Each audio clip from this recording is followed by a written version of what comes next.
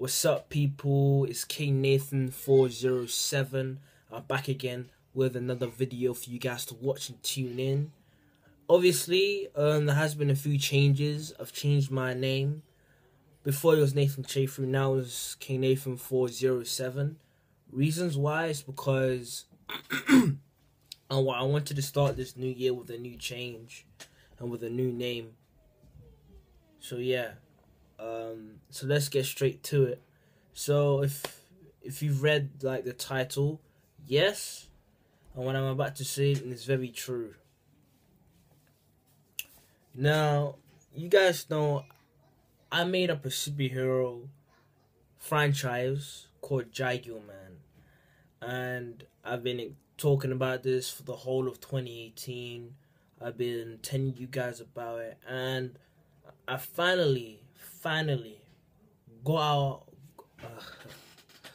out of the comfort zone, with it, and I'm bringing it out, guys. So a couple days ago, a month ago, just before December or something like that, I was talking to a friend of mine, which he's a YouTuber as well. His name's Spento Knight. So yeah, I talked to him. You guys remember Joffrey, right? Jeff Daniel Kelly on my, previous videos.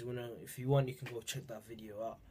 I spoke to him, and he introduced me to this app called Wattpad, and I was like, "What's this all about?" You can write your own story.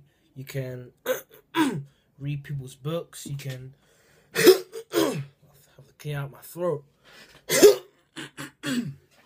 Sorry. You can do a lot of things, and I was like, cool.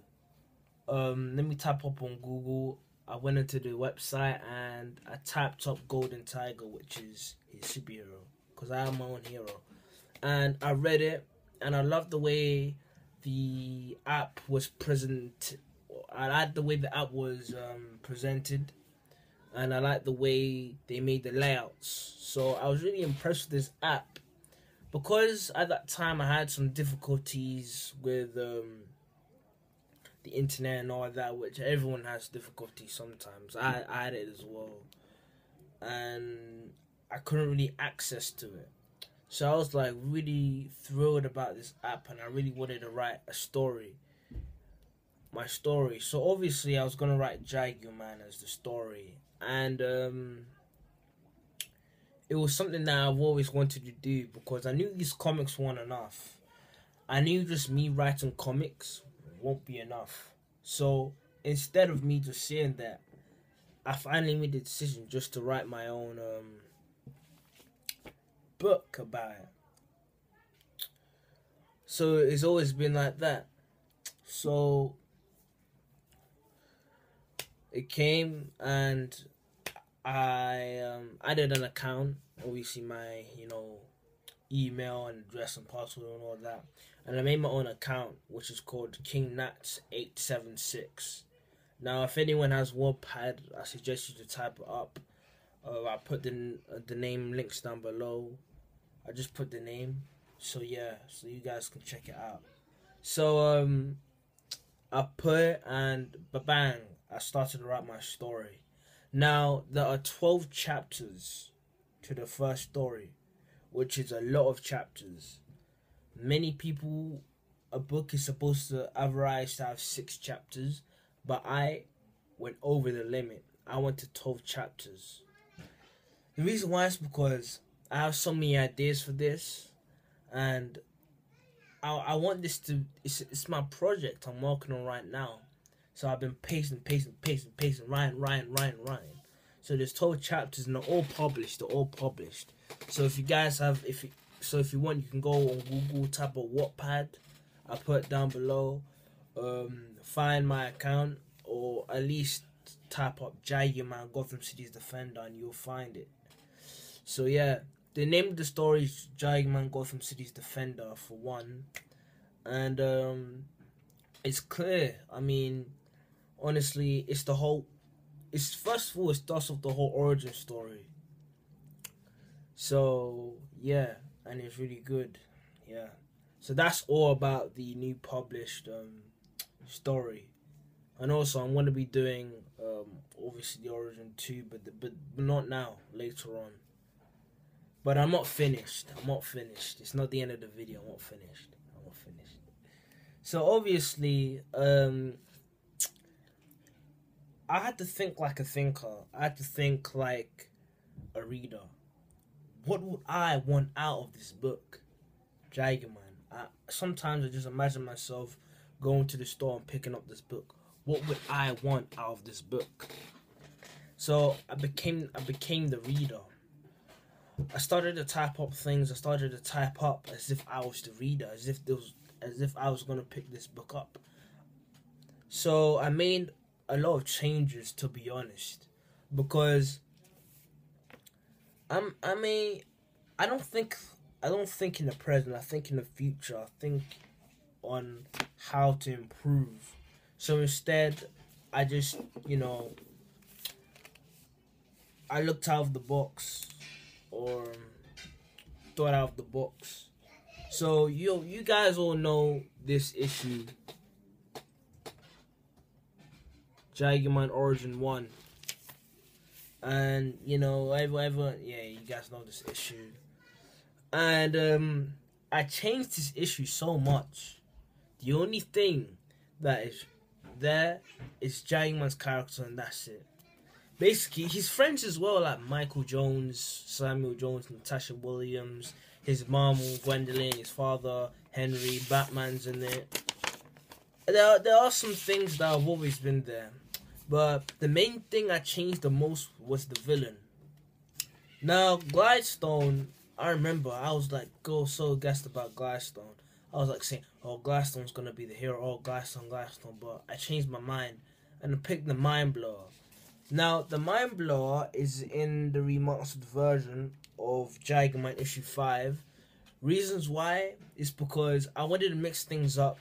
I didn't just want to go one line. I wanted to mix things up because I've realized one thing. If you notice these Marvel movies, DC movies, they don't stick to the full origin story. They try. And this goes for any movie that's based on a book. They don't stick to the story 100%. So what I did was I didn't want to stick to the story 100%. I just wanted to make the origin story into a book. And this is why I came up. So Mind Blower. So let's talk about the Mind Blower. The Mind Blower is a villain, is a unique villain. I like the Mind Blower, or the Grand Mind Blower. I like the Mind Blower because he's a unique villain that I think many people will enjoy. So basically, his name is Dr. Stuart Peter Hall. He was a well-known scientist in Gotham. He cured diseases. He found DNAs. He found this. He found that. And basically, in a presentation, when he's presenting his work, everything changed for him, and he was never the same. An explosion. Basically, there was a bomb inside the room, Lab 23, and it exploded, and it ended up killing his wife. So obviously, his life changed because he lost everything. He lost his wife. He lost his work. Everything was damaged. So he had this anger in him. He had this rage. So he asked for help. He asked for the police for help. They didn't help him. He even went to go and ask Batman, Bruce Wayne. I mean, he doesn't know who Bruce Wayne is, but he went to ask Batman for help. He didn't help him. So he had this anger and fuse in him, and then he just snapped. So he moved away from Gotham. On his way to Gotham, it's a sad story. He moved away from Gotham. He ended up doing a lot of crazy stuff. So he was broke. He had no money for a while until he found this military thing, these soldiers, and he started to train. and he took a 5-year course of training. He served in Afghanistan, Africa, South America. He served in those countries until he became too powerful and he became a threat, and he was killing people in his own team. So they sacked him. He got fired, and again, he still had this anger over Gotham, and he knew one day he will return. So in this issue, he returns, and yeah, so that's his origin, and I added that in because I wanted to search more into